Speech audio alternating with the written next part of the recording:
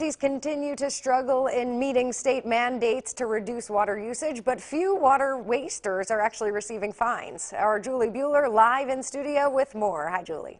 Hi, Thalia. You know, there are a few businesses that fine a customer for using their product too much, but that's what local water agencies are faced with. And while only a few fines have been handed out, officials aren't so sure that that would even help them achieve state mandates. We've almost been set up to fail in this. Some of the numbers we'll have to achieve, especially in the winter months, are literally impossible for a community like ours. The frustration is felt around the valley as another month passes and local water districts fail yet again to achieve conservation goals set by state mandates.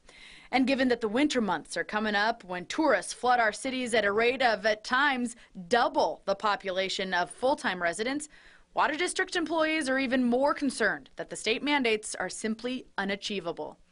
While certain agencies receive complaints every day, the CVWD averages about 100 complaints of water waste every month. Their business is delivering water, not policing their customers.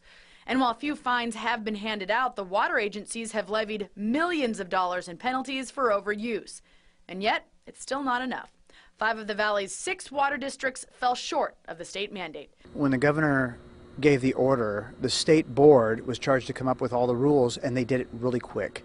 And they didn't consider a lot of things. So it almost set us up to be almost impossible for a lot of inland communities, especially desert communities, to achieve those goals.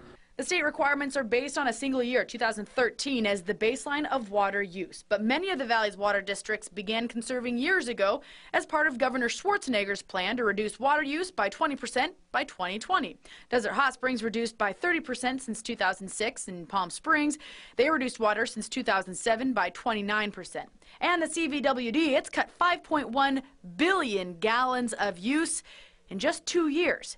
Yet all have failed to meet state mandates. Well, now the state said, well, now we want more. And we're saying, wait a minute, you didn't look back and consider this. You've kind of come in midstream after we've done so much, while many other agencies all over the state didn't do anything since 2010. And so they had fat to trim. We're bone on bone right now.